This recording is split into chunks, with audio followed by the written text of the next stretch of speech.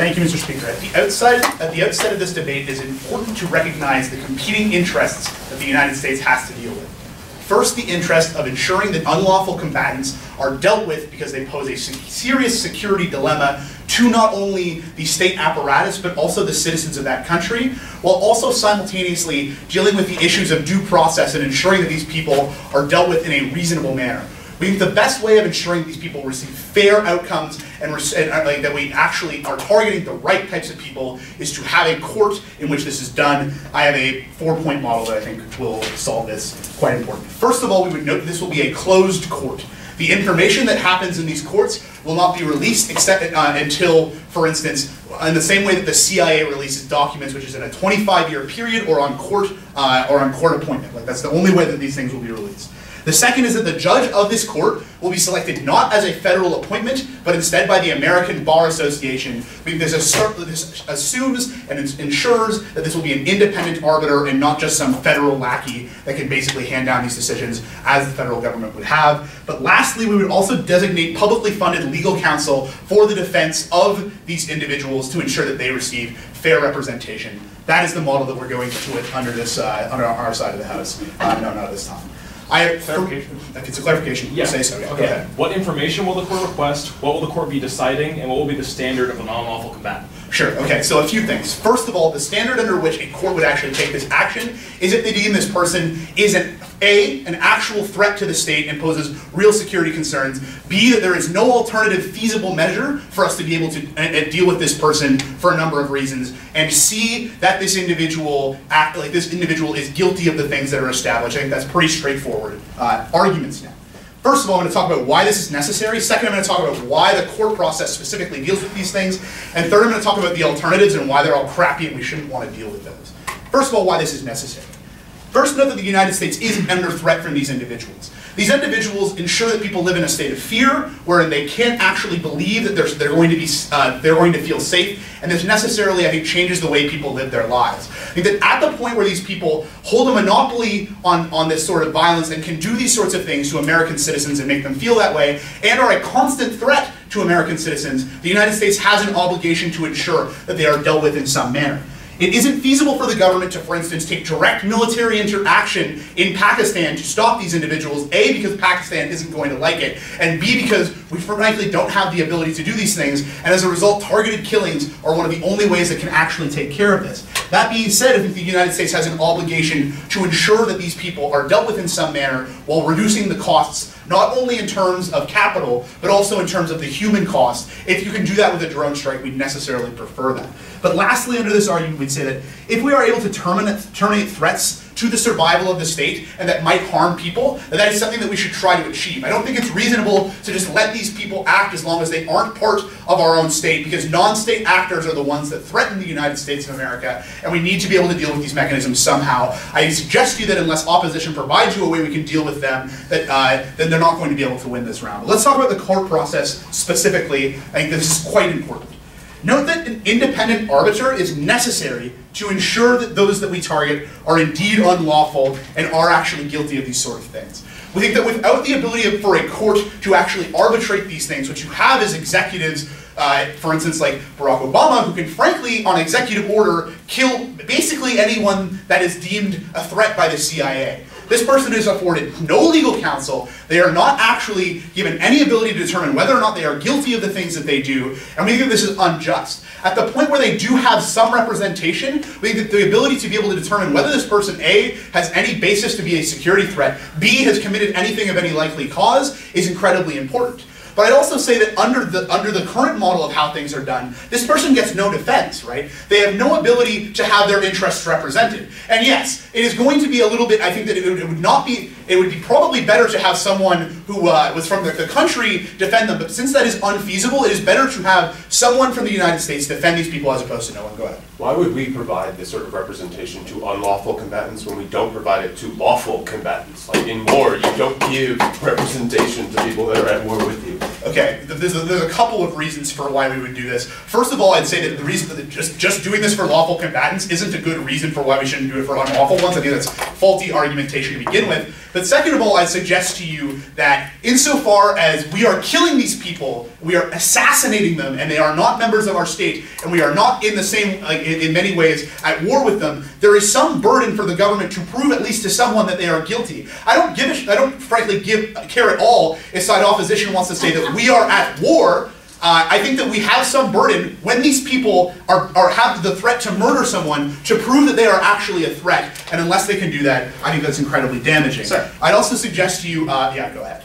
So you're still going to breach the sovereignty of other nations in order to kill these people, right? Yeah, and so in my first argument, I think I tell you why it's necessary for the United States to do this, because if we do not breach the sovereignty of these states, I say that these actors act in perpetuity and can do what they like, because governments like Afghanistan and Pakistan will simply not give us the leeway to deal with these people. I think it's telling that Osama bin Laden was hidden within that country, and there's still no real result as to why he was there to begin with. I don't think that you can rely on these states to deal with these threats themselves. I think that's pretty obvious. But let's talk about alternatives. Because I think there's only 3 possible things that can happen without a court process to be able to deal with these sorts of issues. The first is an executive order in which the president can basically decide who is going to be targeted at any single instance and have them gotten rid of. We say that this is bad for a number of reasons. The first reason this is bad is because there's no accountability here. The president can just do this, and because it stays secret for almost their entire term, it never has to be justified to the public, and it only comes out after. Also, we say this person gets no defense and they are murdered without any due cause. That's necessarily bad. Second option you could have is some sort of congressional approval method, but frankly, this is really terrible because you can't rely on these types of people, especially in a Congress that is so large, to keep these types of secrets. So the idea that you could have Congress do this, especially when they have national security interests, to deal with any terrorist at any point in time, that they would receive a fair trial, I think is unreasonable and unreliable. They would never actually be effective at this job, and it would get out to the media too quickly, alerting terrorists, and they wouldn't be able to do anything. The last option, which I think is what second opposition would have you believe is the right course, is to not assassinate these people at all. Me and Bhuvan would argue that this is the worst of all possible worlds, where you allow these actors to act in perpetuity, allow them to plan and strike out at you without any ability to defend yourself. We think states have the right to defend themselves where necessary, and should not be forced to have other states compel them. We are very proud of this. I thank the Speaker for his speech and to open the case for the opposition. The House recognises the Leader of Opposition.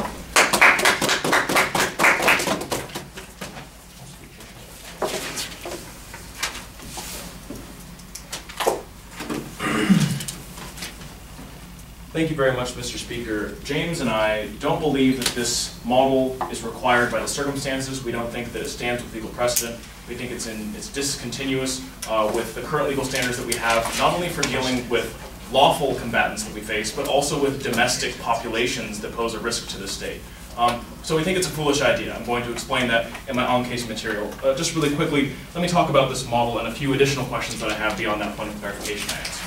So one of the really important questions that I did ask that I don't think was sufficiently answered is kind of what this court will be deciding and based on what kind of information. It's really important for me to know if the court, by the ABA appointment, is going to be determining on the basis of a preponderance of evidence whether or not this person is an unlawful combatant or beyond a reasonable doubt. A lot of the normative force of his arguments derive from an analogy to a court proceeding in which you would have beyond a reasonable doubt as your standard. I don't want to spend too much time on this, but these are things that probably should have been clarified. Just a couple things on the model. Closed court, absolutely fine, no problem with that. The judge being selected by the ABA, I think that's weird, and I'll make fun of it a little bit later on, but yeah, fine. Third, they're going to be funded, they're going to have legal counsel, that's fine, I don't see how else you would do that, so okay. But a few things that are just really important about why this model is not practical, and I'll get into this a little bit more in my own case material.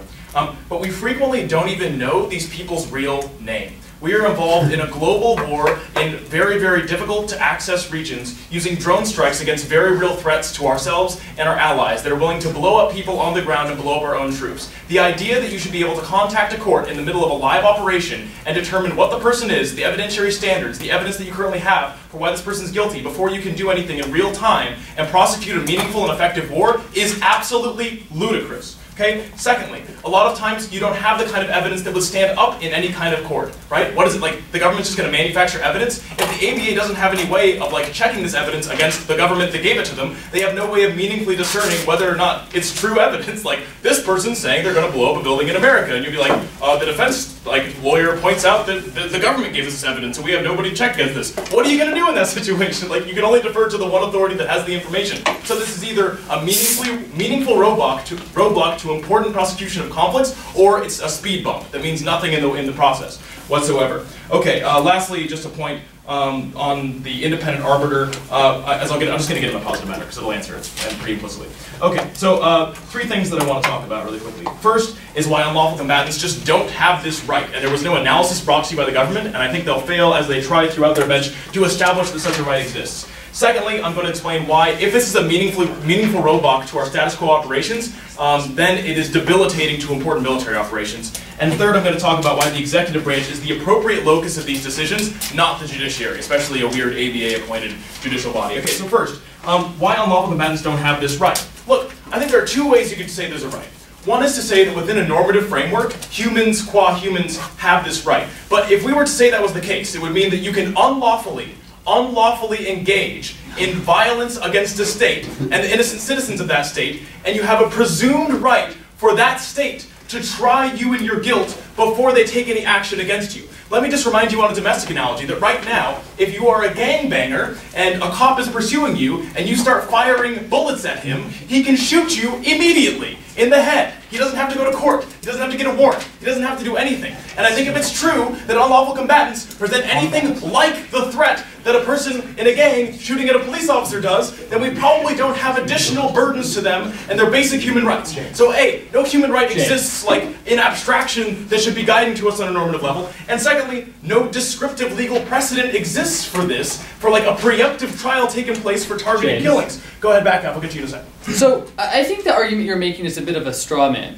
In these cases, we don't actually know if the people we're targeting have committed the crimes you're talking about or not. Shouldn't we at least try to figure out if they have? Andrew, you're going to get a chance to talk about a very specific example I'm about to get into in my second point, where I'm going to walk you through a scenario and how your model would work. So you'll see this, okay? Second, why is this debilitating to ongoing military operations, right? Assuming this is not meaningless, assuming there's a real check that's putting in place here, okay? Let me tell you about how targeted killing would actually work.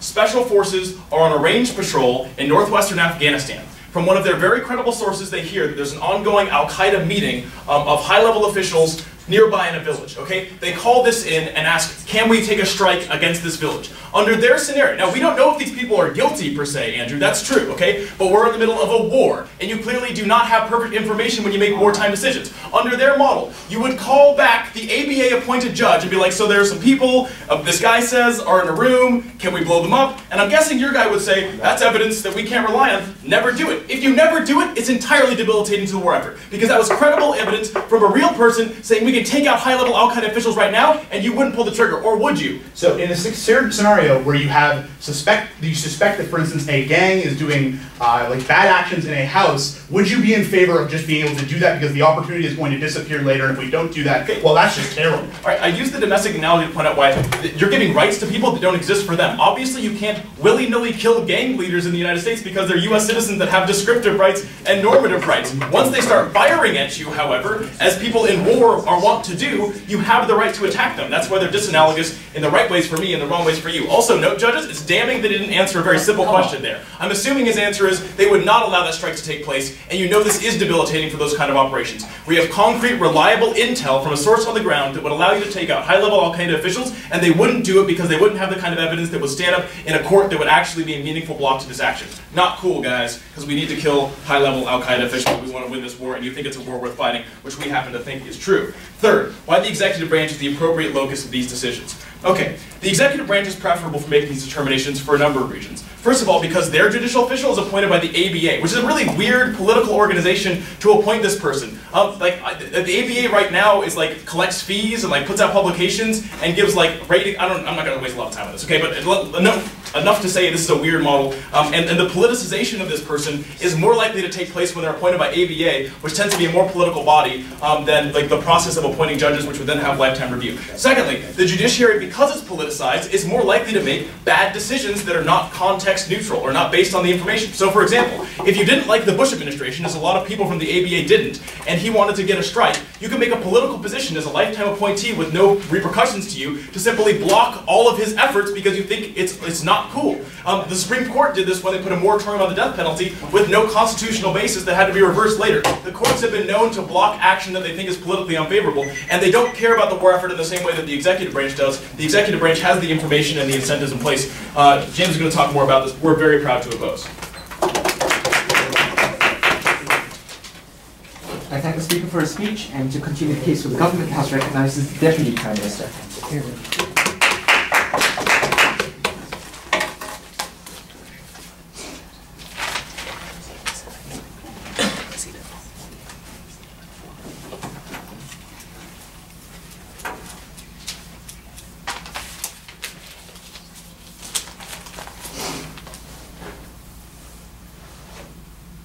Thank you, Mr. Speaker. Side opposition asked your POI during Brent's speech about why would we provide legal representation to unlawful combatants when we don't do that to lawful combatants.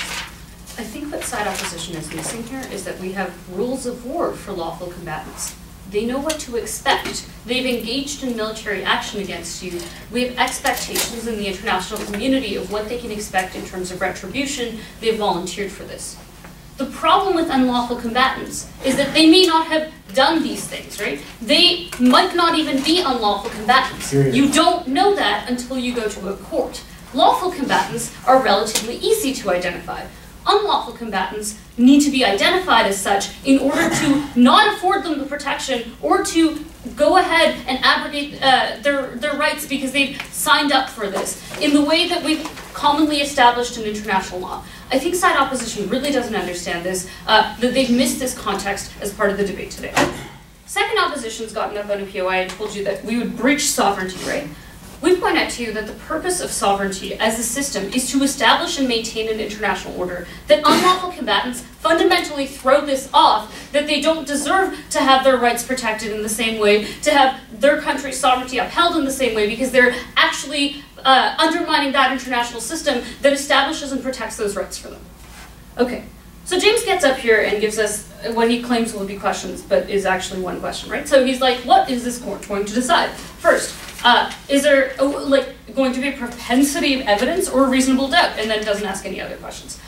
So I think that you can expect the court to use different evidentiary burdens based on how urgent the case is, right? This already happens when you call a federal court judge in order to get a warrant to search someone's house. Based on how urgent that warrant is, how much the police officer subjectively thinks will happen, the court may or may not grant a warrant and will look at different standards of evidence in order to do so. And I think that that's perfectly acceptable for the court to have that discretion. The point here is that Obama doesn't get to pick up the phone and go, all right, well, sure, I don't have to be accountable about this. Or better yet, because the CIA is so good at their job that no one would frankly know. And that Obama will have some sort of check on his desire to have military action engaged. Yes? Okay, so once we can get past nebulous, they'll figure it out. In the scenario that I gave you, where you have reliable, concrete, actionable information that there are al-Qaeda officials meeting in a village a few kilometers over, will they block that, or will they allow a targeted strike on that building? I'm not the federal court judge in question, right? But I would say that they probably would, right? That they probably would if they were convinced by the evidence at hand that there's a likelihood that this guy is an unlawful combatant. If you can guarantee that there's reliable evidence of this, yeah, sure, why not? I think that the false dichotomy you set up of either this is going to be too effective or ineffective at all is just false. I don't think that this is a meaningful example to put forward before us. I think that courts have to make difficult decisions on a daily basis and end up doing them and using the reasonable evidentiary standards. I don't think that that's really as much of a problem as you present. Okay. So then you talk to us about how unlawful combatants just falsely, or just don't have a right to this, right? You talk to us about the police and about how if someone fires a gun at the police have a right to retaliate. Well, yeah, on the field, if someone's firing at you, I think it's pretty clear that you can fire back. That analogy is not an analogy because it's not analogous. And then you move on to something that might actually be a real-world example, which is the al-Qaeda thing. And I really just don't think that it's going to work the way that you would like it to work, in which the federal court judge would hesitate because he doesn't believe the evidence. If he believes the evidence, he's going to grant the order. And if he doesn't believe the evidence, then he's not going to. I think it's pretty simple. And I don't know why you think that that's the meaningful reason not to do that. You tell us that it's debilitating to ongoing military operations during the war. we point out to you that if you are in a war, there are rules of war, and you can use those against lawful combatants, right? Like, you don't need to go to a court if you think that someone is fighting lawfully within the confines of the international system, that they have certain things that they're expecting.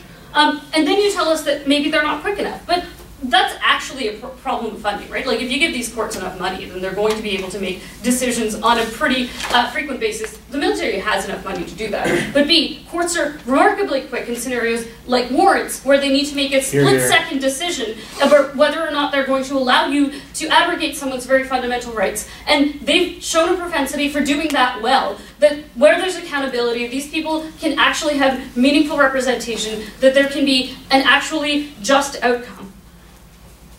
Third, you tell us that the executive is better, right? First you tell us that the ABA is bad. All right, well, as opposed to the ABA's slight inclinations for politicization, you would have us go to the federal body, which is overtly political, right? Like, there's, like, someone's going to be political here, and we hope that when someone's a judge, they're not going to be the ones being political. And frankly, your criticisms apply to any decisions that any judge ever makes, right? Any judge has the capacity to be political, particularly if they're elected. Any judge has the capacity to make decisions that might not be in line with what the executive would truly have wanted when they sign something into effect. But we have to admit that if we have any faith in our judiciary whatsoever, and we should, right? And if there is a problem with our judiciary, we should fix it. But to the extent that we have any faith in our judiciary, we need to go ahead and trust them to be those neutral arbiters of any decision that we have, particularly when we're talking about the targeted assassination of someone, without maybe any cause to do so, with something that really should be reviewed by an independent arbiter and not decided in a split second by an executive that has a vested political interest in a certain outcome. They tell you about they tell you that the judges might not like the war effort on a political scale. Judges also sometimes don't like or really like jail sentences. Judges like and dislike a lot of things, and if we have any faith, we need to continue to do so. I think that side opposition misses in a big way the fact that this debate is really about the security threat posed by unlawful combatants as opposed to the due process that should be afforded to them. That's the real tension in this debate, and I don't think that they've engaged meaningfully on that front. I don't think they've recognized to you that there might be a need for due process in a case in which we're literally planning to assassinate people that might or might not deserve it. I think that they don't give sufficient weight to how that might be abrogating someone's rights, and that they might deserve these rights despite not being a citizen of the United States, or whether they are, regardless of whether or not they're a citizen of the United States. I think it's important to recognize that people's lives are valuable on the international scale, that these people haven't volunteered to be lawful combatants, aren't doing things that would identify them clearly as such, and as a result, we need to decide whether or not they're unlawfully combating, whether or not they're a security threat. For these reasons, Brett and I stand. Here, here.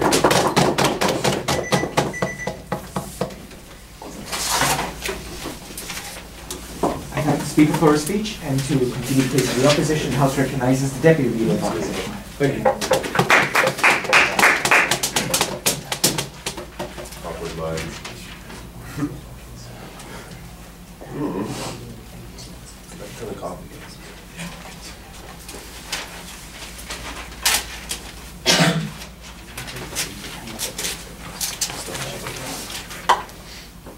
Cool.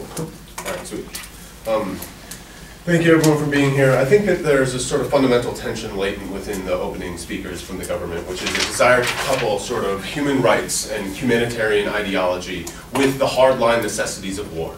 And what we've provided you is that that tension is ultimately bad, that we're already committed to wars, and this is answering the bottom of your speech, and that ultimately curbs our ability to engage effectively in the war on terrorism.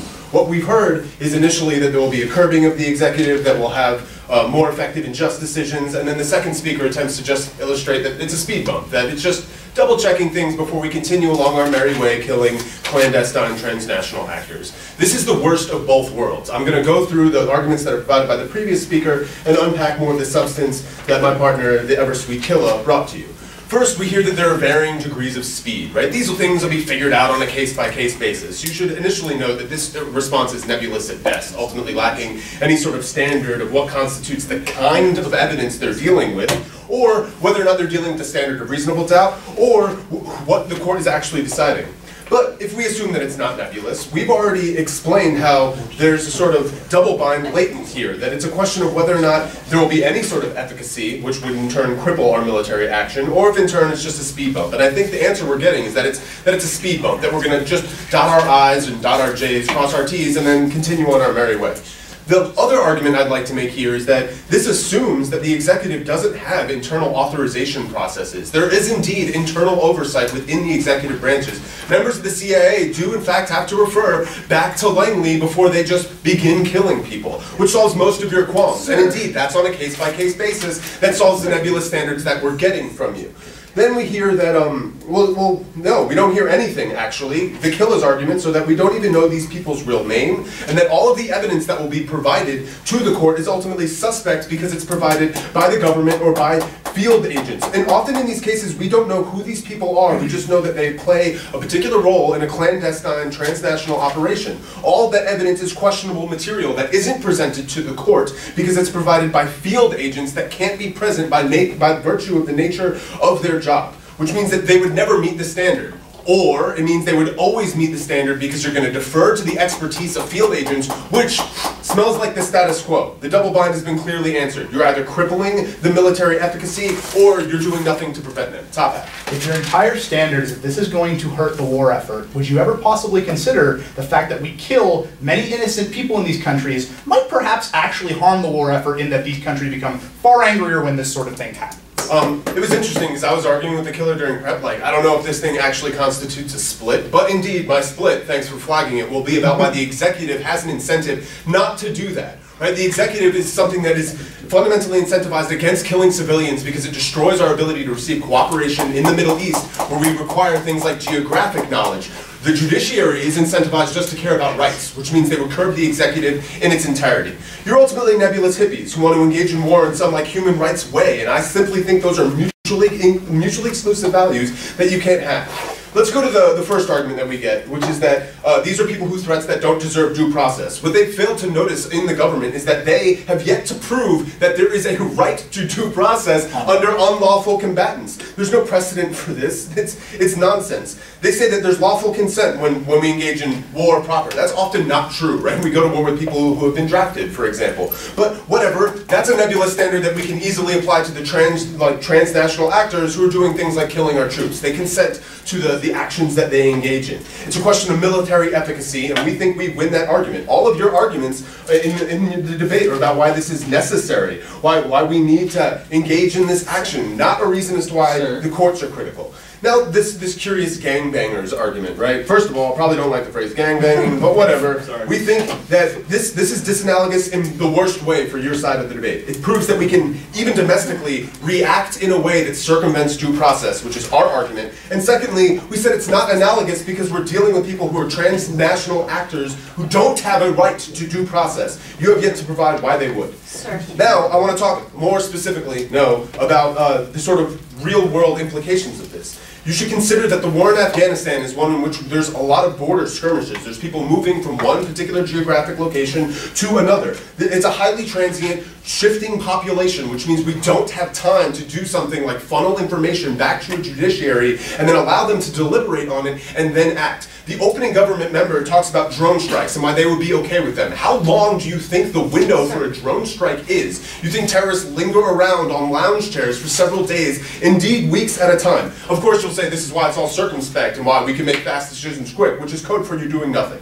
More importantly, we flagged an argument about why field agents are ultimately highly vulnerable. They're often compromised when they disclose this information. You put them at risk. You sacrifice the rights they do have, like a right to life, because they're a citizen. Bottom. So earlier in your speech, you kind of fall back on this idea that, well, there are still rights protections for these people because it goes with the chain of command at Langley, and executive people will try to protect them sometimes. Isn't this concessive that we owe them some kind of obligation and some kind of protection? No, I was just mocking the rhetoric that we got from the second speaker of opening, that Obama just pushes a button or something. There's internal oversight that verifies information. That doesn't mean terrorists have rights. No, we don't think they have rights. We're at war. We kill them. You make that take longer. You actually cause our people to die. Our people have rights. Simple? Cool. Last argument.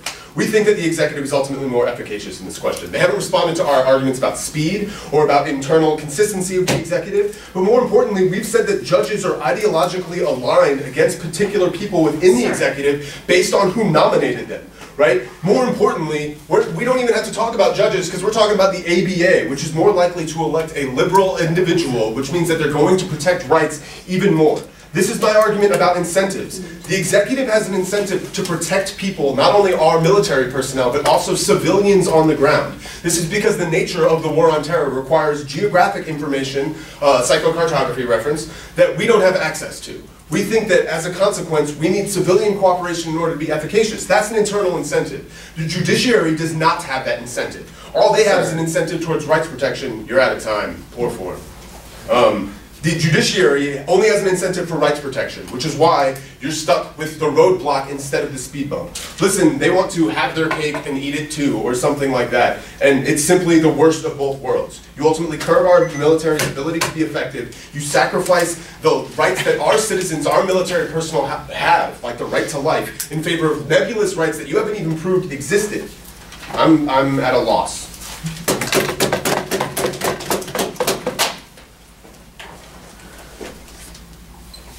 I thank the Speaker for her speech, and to continue the case with government, the House recognises the Member of Government.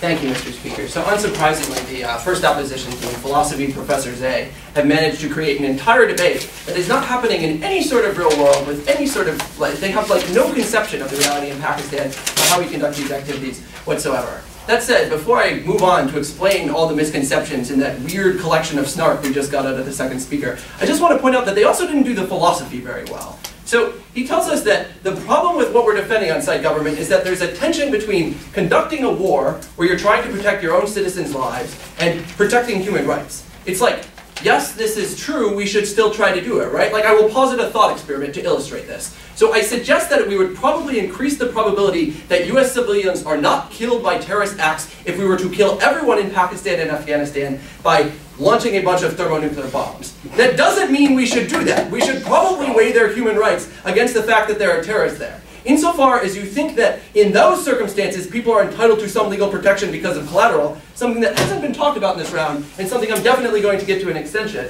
we think it's pretty clear that the philosophical position they've taken in this round is absurd. That said, the first thing I want to talk about is the rights of targets, because we hear some really, really crazy things from Professor Kilcup here. So what he tells us is that the way this works is that we've got a bunch of Green Berets running around in the Northwest Territories who suddenly find out that the Taliban are meeting in the next village and then call in an airstrike or call in a bunch of Marines to kill them. So this is not how this works, Mr. Speaker. The way this works is the CIA and the Defense Department have a running kill list which says, here are the people we know are engaged in violent activities or want to engage in violent activities against the United States. If we get actionable intelligence that we can kill them, then we will do that. So the case, which I think was pretty clearly presented to us by the first proposition team, was that we should have someone who isn't within the executive branch and who is actually qualified to be making these sorts of decisions about who is or is not a combatant making these decisions. So all we're defending in this round is have these people decide who is on the kill list. I don't see what the big problem with that is. I really think that is actually pretty simple. I don't understand why they decided to opt this in some sort of completely alternative universe. Now, the other thing they tell us is that all of these people gave up their rights because they're terrorists, right? So, look, Mr. Speaker, I think they did a pretty good job dealing with this argument on the front half. It's pretty clearly the case that not all of these people are terrorists. So here's the empirical reality of what we're doing in Afghanistan. So we don't actually ever send in ground troops, so it's very hard for us to tell who we have killed. But we do know this. We do know that only 300 of the 2,400 people we've killed with drone strikes were definitely on our list of enemy combatants. 1,700 of them were people who we've classified as other because we just have no idea whether they were enemy combatants. They were just people who were doing things that looked like they might have been training drills or happened to be in a place that we suspected there might possibly be terrorists. I think that's pretty weird, Mr. Speaker. I don't think that's the sort of thing a liberal democracy should be doing. The rest of the people we killed were actually children, who's who I want to talk about next. So the other thing, Mr. Speaker, no thank you, is that there are going to be collateral victims when you engage in drone strikes. And recognize that this picture we get where you're actually sending in special forces is not true at all. We did that in exactly one circumstance, and that was because we wanted to make damn sure we killed Osama bin Laden. In every other circumstance, we're striking from the air, which means there's some risk of collateral damage. Now, James says that you might possibly be able to make some sort of argument that human beings are entitled to live qua human beings. Like, yes, Mr. Speaker, I'm willing to posit that. I could say a bunch of shit about the lottery of birth, but I think we all buy that people who are innocent are to some degree entitled to legal protection. I'll get to the at the end of this point. Now, I think a state's right to defend itself weighs against the rights claims of innocence not to be killed. But what we would tell you is that there is not always an immediate need for action. We knew where Osama bin Laden was for months before we actually killed him. We think that insofar as this is true about other less important commanders, we probably have time to have a trial at which we say, so here is the situation. We're going to have to kill a bunch of innocents to take this guy out. Is it something that we should actually be doing? I think that the executive branch is not qualified to make this decision because while they may be harmed by the strategic implications that come about when you kill innocent people, they are not harmed by the intrinsic rights violations that occur. I think you need an adversarial system where the innocent victims also have representation. Front half. Okay, I just want more on that point actually, if you continue to explain it, because that's not sufficient. Our argument is the executive branch has an interest in winning this war successfully, which means cooperation of the Afghani and Pakistani government and their people, whereas the judiciary, as we said, is likely to be liberal, likely to be concerned about these ideological arguments, which disrupt the war. You literally just didn't listen to the last thing that I said. So what I told you is that, yes, they have a strategic interest. However, there is something else at play here. It's not just a question of strategy. It's also a question of the fact that all of the innocent children, all of the people classified as other, have rights and deserve to be legally represented. And insofar as the executive branch has no incentive to care about that claim, there needs to be some way that that claim is inserted into the decision-making calculus. I'll take back half, because that was such a bad POI. Go ahead. I don't think these children are being killed because they were determined in the kill list. I think they're just being killed as collateral because the mechanism was wrong. The drone strikes are the problem. Okay, I mean, I'm really looking forward to the knife that's clearly coming from you guys. So what I think we would say pretty clearly is that insofar as we've decided someone is on the kill list, and we also know we're going to kill 20 innocent school children if we kill this person, we should probably have some sort of legal process that determines whether that's an acceptable action to take, and it probably shouldn't be some guy sitting down at Langley who spends all of his time killing Muslims anyway who makes this decision. The second thing I want to talk about is a theory of government and consent. Because Professor Kilcuff tells us something else interesting, which is that we are at war. So this is not strictly speaking true. So in the immortal words of Will Jones, there is a lacuna in the current law, Mr. Speaker. The United States has a tripartite government, and the right to declare war is very clearly a right that is given to the people through their representatives in Congress. Now, under the status quo, we have not declared war on Pakistan or on the sort of groups that we're concerned with, and it's not even possible to declare war on them, because in order to do that, we would just have to give the executive the right to kill anybody who he thinks is a threat to the United States, which is not the sort of thing I think we should be doing.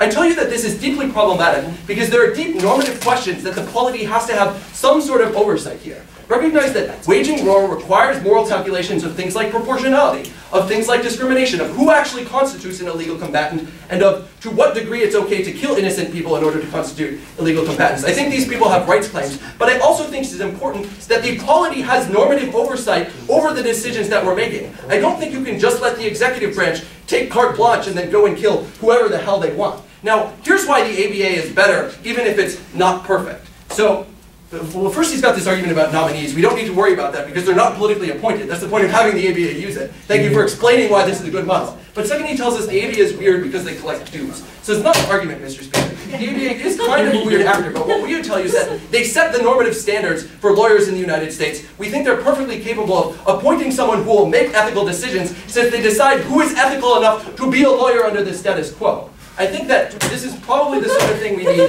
in a democracy that's killing a bunch of people. I'm incredibly proud to propose.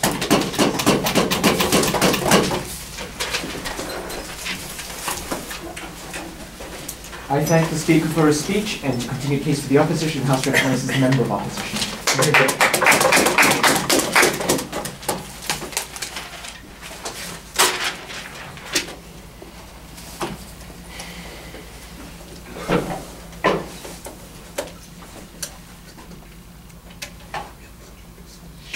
Okay, I've had a lot of difficulty understanding what exactly the government wants us to do. So let me explain to the entire House what's actually happening. So we have a kill list of about 300 people.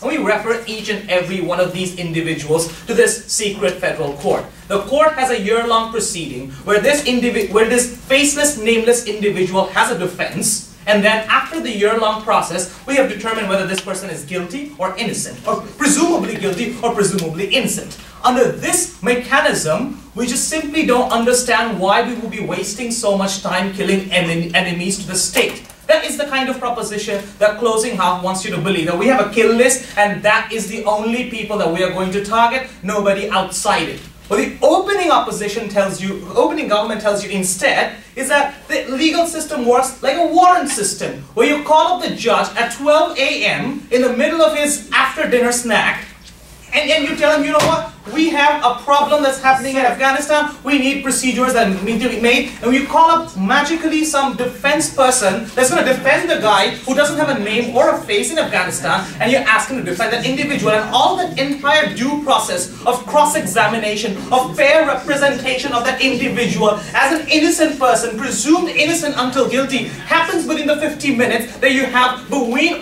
having the execution order and actually having the guy blown up. We simply think that the models that opening and closing are proposing are contradictory, counterproductive to a war against terror. No, thank you. The idea that we're going to talk about, the extension is, and we're going to include the refutations as I go on, is the inherent difference between the judiciary system and the executive. We tell you, Mr. Speaker, the purpose of the judiciary system is to ensure a free and fair trial that respects the rights of individuals. What is this judiciary system supposed to do? They believe in due process. They believe in a trial where you have fair representation by people who care about the alleged criminal, by people who care about the state, and that essentially are inherently biased against the person that they're defending themselves because the person you're defending is anti-US. We see after all of this process where you want to cross-examine the FBI or the CIA officials years on end, and then you essentially have a verdict where the person is innocent or guilty. We think the entire process is counterproductive because the judiciary's duty is to uphold free, fair trials. We do not see, A, that these persons will get free and fair trials, even if we believe that they have that right, but more importantly, we don't think that this person has the right to a free and fair trial. Why is that? Let's understand why terrorists do not have the same amount of rights as me, a visiting non-American. The problem with terrorists is that they kill the people of America, or they otherwise threaten the right of people's right to liberty, right to sovereignty, pursuit of happiness, so on and so forth. What we think is that targets and might-be's aren't terrorists. They aren't intended to kill, they're simply collateral damages. What we think does not happen is that the president orders 20 school children to be killed in a village in Afghanistan because they weren't looking pretty. We think what happens is you go on a strike and these people end up dead. When you allow the court to decide, and this is particularly important, when you allow the court to make a value judgment of whether we should go and kill 25 people in order, 25 innocent people in order to get Osama bin Laden, what you're essentially allowing is the court to decide whether we should be killing innocent people in order to save the life of that war, in order to, maximize some greater utility in the abstract. That is not going to happen. We think this, giving this right to the judiciary under any circumstances, whether it be an independent bar guy or something, essentially runs contradictory or counterproductive to the very tenet of the judicial system, which is to ensure equal rights, equal representation, and equality for everybody on the presumption of innocence until proven guilty. Anybody? Which one? Yeah, which one?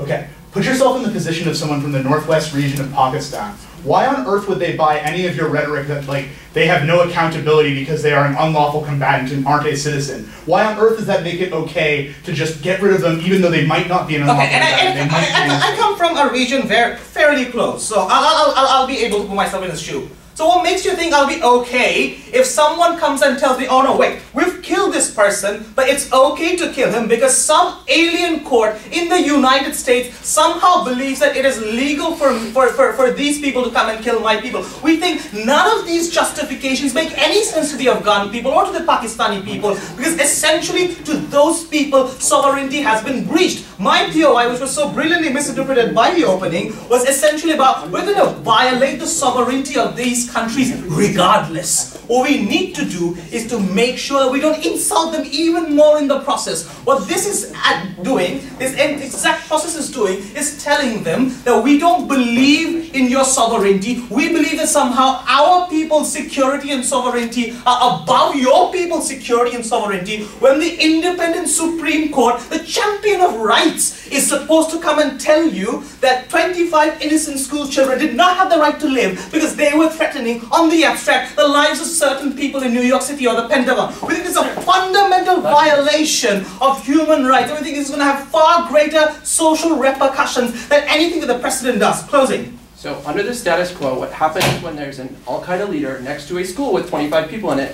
is that the meathead at Langley just decides to kill all of them. On our side of the house, there's some chance that doesn't happen. So shouldn't you be supporting the proposition? So under your paradigm, the Al-Qaeda leader goes free because we do not have the time in order to kill him. Or what does the court exactly do? Does the court exactly weigh Osama bin Laden's life again, say, you know what, if we're going to have to kill 80 people to kill OBL, then we're fine. If we're having to kill 81 people, then that's a no. We just don't understand the kind of line that you're trying to draw, right? We juxtapose the purpose of the judiciary, which is equal representation and equal rights, against a presidential order or the executive order, who as commander-in-chief of the army has the right to ask the army to do whatever the army requires in order to protect the sovereignty of the great nation that happens to be the United States. We think in times of war, the president or the commander-in-chief has that right to do anything and not be as accountable to the people, or not be as insulting to the people of Afghanistan and Pakistan. Then some champion of human rights coming up and telling them, you know what, your children were not as important as our children because our children are white, our Christians are superior than your children. That's insulting, that's damaging. We lose the war that way. Thank you.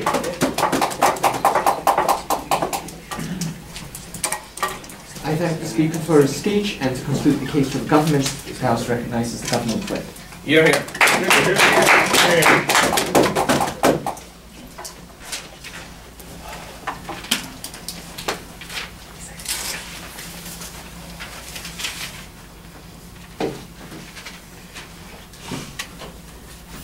Mr. Speaker, just because in the status quo we do let the executive take certain actions, and we do accord the executive wide authority to kill whomever they want, it doesn't mean that that's a normatively good policy or a moral policy. We've suggested changing that, and we have a number of reasons for why that's the case. So first of all, I want to talk about when this policy actually matters, to give you a little bit of framing for the round. Then I'm going to talk about whether or not the people we're killing have some kind of rights that we ought weigh against other concerns. And finally, I want to talk about who is actually the best actor for determining military policy. But before I do that, just one piece of rebuttal that didn't quite fit anywhere else.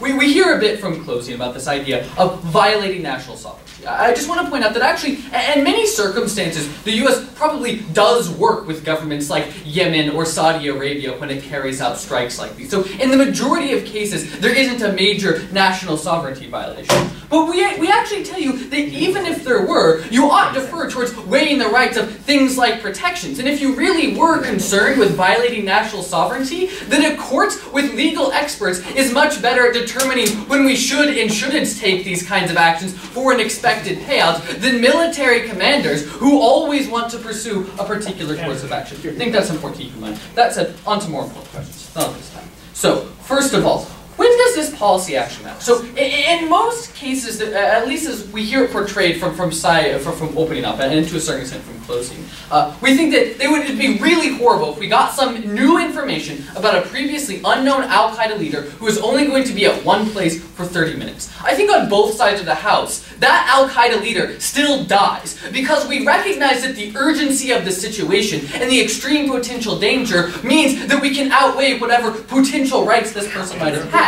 So we don't think the existence of this court actually affects that person. No one on this side ever defended that. But when does this matter? And note, the resolution talks about targeted killing. So when we're thinking of making a targeted kill list of Al-Qaeda leaders who we want to kill, that's oftentimes a list that is long-standing. It took years to kill Osama bin Laden. So in these cases, we think there is plenty of time to decide whether or not the people on this list actually have committed the crimes we're effectively giving them the death penalty for, or if they actually do deserve to be at the facing the brunt of America's wrath. We think in these cases it is especially important because we are able to weigh rights, we are able to consider other factors. I think at the very, very least, you defer towards taking a longer view of issues like these closely.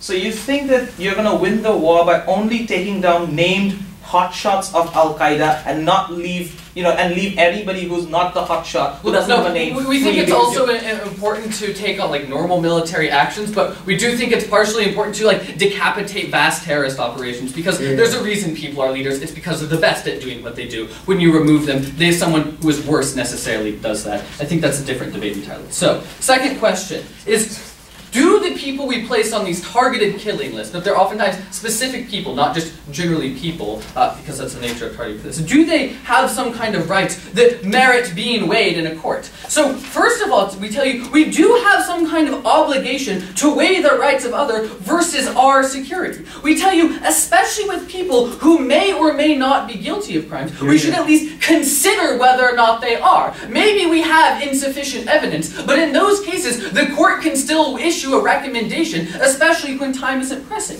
But moreover, we tell you, you can only really consider these types of things in a non-biased setting, without military commanders who have an incentive for things like career advancements, or incentives to just kill all the terrorists because that's their job. We tell you also, and we don't really get engagement to Sam's argument, that it's oftentimes the case that there just isn't a declaration of war with these people. And that things like just war theory may not explicitly apply, but the people involved still deserve the types of protections like proportionality or minimizing the damage we cause to these people. We tell you that a court full of legal scholars or people who understand the law and how to weigh these types of considerations and how this fits within international law is a much better actor at taking into consideration these types of questions than is a set of military leaders. I'll get to you in just a second. And we tell you this is also true when you're thinking about these people who typically don't set the normative tone for society, that military commanders are especially insular. We think when you need to, insofar as we need to consider the types of circumstances in which we haven't declared war, a court is far, far better. We think they should at least weigh the rights of people. But the professor disagrees. Yeah, where in the model do they indicate that this ABA judge would, in addition to determining the guilt of the potential non-combatant target, the judge would also determine the proportionality and discrimination concerns of the method of attack, i.e. your kid's extension is irrelevant. Look, courts weigh lots of different factors in all different circumstances. How certain we are a particular piece of evidence is good enough, i.e. whether or not a particular fact gathered from the CIA about how pressing an action is evidence enough to convict a certain person, or evidence enough to issue a recommendation to be placed on the list. One last thing on this point, but we tell you, at the very least, the collateral damage accorded to innocents and people who die as a result not on this list merits consideration and merit weighing, the type of weighing that happens much more effectively in a court. Insofar as closing off is concerned about innocents dying, we tell you it happens far less on our side of the house when they have some kind of judicial protection. We think that's actually far better, and we protect the rights of far more people on our side of the house while still generally preserving the most important military operations. Which leads to my last point. Who is actually the best actor for adjudicating the types of military operations? We tell you that first of all, there are just inherent incentives, that military officials have a low deference to the idea of rights of others and types of security implications in terms of collateral damage, that they are empirically very bad at weighing things like PR disaster effects that come when you just kill a lot of innocents, but also that they just simply overuse and oftentimes aren't circumspect about the important things that Sam talked about in his speech that really didn't get responded to. We tell you that it's simply the case that even if you were concerned about a court not being speedy enough, we think that oftentimes we'd still be able to take military actions, but in many cases, courts issue quick warrants, and especially types of national security courts, the officials are able to do things like answer phone calls at the middle of the night to make sure we take the best action possible. Finally, we also just tell you, in terms of military policy, insofar as courts are able to take into consideration the types of kill lists the CIA and DoD actually have, that they're effectively just as good, but less biased than the military commanders. So military policy and strategy aren't hurt, but we at the very least increase the likelihood that we protect the rights of other people who we generally think have some right to life. We're very proud to propose. I thank the Speaker for his speech, and to conclude the case for the opposition, House recognizes the opposition whip.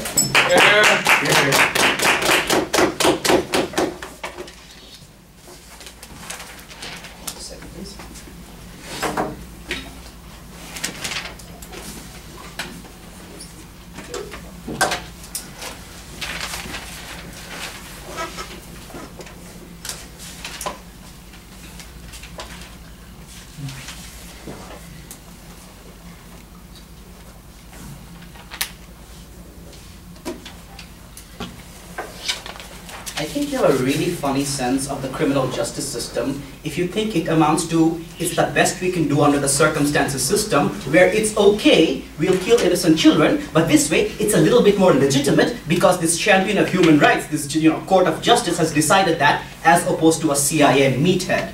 I don't think that's what a criminal justice system should be about. If you're actually going to give somebody a free and fair trial, you should give them an actual free and fair trial where they can be upheld to the standards of justice, where they can have a good chance to defend themselves, and moreover, which does not immediately say it's okay to kill innocent people in the process of apprehending or killing this particular person. For example, a criminal justice system would not say that it's okay to kill, I don't know, a crime lord's children and wife in the process of apprehending that crime lord. That's not a decision a court can take in the case of any judgment, and it should not have the right to take that same kind of decision to say it's okay to kill 20 school children while killing this one terrorist. See, you cannot have a different standard for this particular court as opposed to all the other courts in the country. However, so having said that, what was important in this debate? In my mind, one, can you basically arbitrarily kill a foreign citizen anyways and yet feel good about yourself because you gave them this facade of a court, this false pseudo-justice that you talk about? Number two, are local allies and the people on the ground more likely to be infuriated or less likely to be accepting of a breach of their sovereignty and their lives and their security by a presidential or executive order, or by an order given out by the systematic court which still kills innocent people? And the last one, of course, is the military really this gung-ho institution that will randomly and mercilessly kill anybody it wants to, as many people as it wants to, until it arrives at no enemies at all? Here's how we order it. I'll take yours first. Go ahead. So you say the military is like this wanton killer, but what system do you think is better? The system where the CIA and the executive branch can let the military do what they want, or one where a court arbitrates the ability for them to do that, thus probably stopping some of the killing second opposition cases? Okay, you don't have a halfway court where you try to put up the closest facsimile to justice as you possibly can and then say this was the better way. So I say, if you're going to kill somebody anyways, stop lying about it, stop wasting time about it, get it done efficiently, and go ahead with it, and don't lie to us and insult our intelligence that this was the right thing to do or the better thing to do. Sit down, please. So, firstly, can you arbitrarily kill these people? I firstly think, of course, you can, because you can't have a pseudo-justice where, it's the best we can do scenario, because ultimately, let's get down to it. You've decided a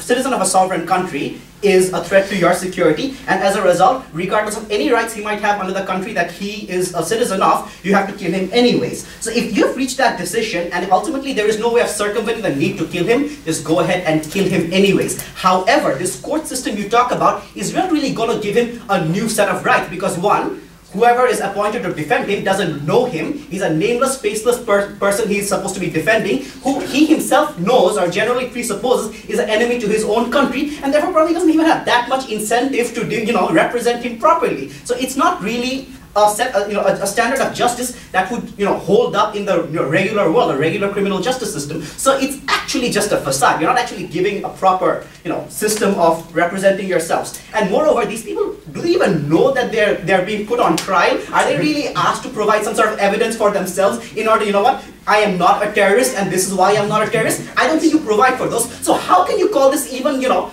legitimate in any way? I don't get that. Please sit down. So, and moreover, beyond that and above and beyond that, I think courts have a greater, impetus to actually be a champion of rights and to be absolutely right, as opposed to somewhat better than the executive. Because if you're going to refer this to judicial court, then that judicial court has to live by the standards of all the judicial courts go to, and moreover, a judicial court can never ever under any circumstances decide it's okay to kill an innocent person in the apprehension of killing a guilty person. That's not a decision a court can make, and under your model that's essentially the exact decision the court is mandated to make, and we think that's wrong. I'll take the floor, please. So it very rarely happens that we find out both about a major al-Qaeda leader we've never heard of and where he is at the same time. But when it does, there are two possibilities. Either we have so much evidence of it that we can come to a decision in 45 minutes and kill him, or we don't have enough evidence to make that decision in the time frame, and we shouldn't be killing him anyway.